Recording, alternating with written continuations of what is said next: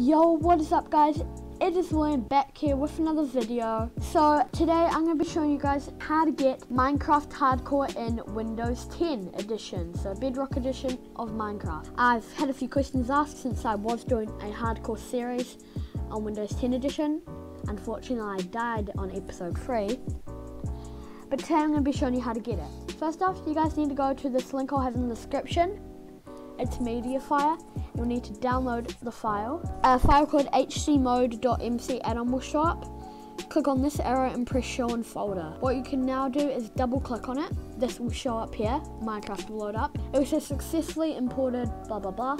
Wait for it to say that twice. Now you can delete this file if you want. Now you guys can go to play, create a new world, survival, and then name it hardcore tutorial. Make sure the difficulty's on hard. Cheats unfortunately must be on the same as experimental gameplay and education edition.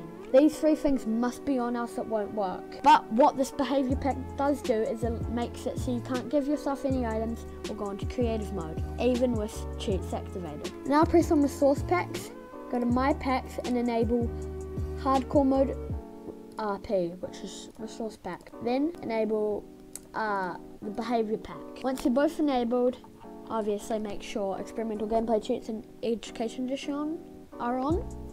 Now you can create the world. It is now loaded into the hardcore world. You can see my hearts look like the regular hardcore hearts.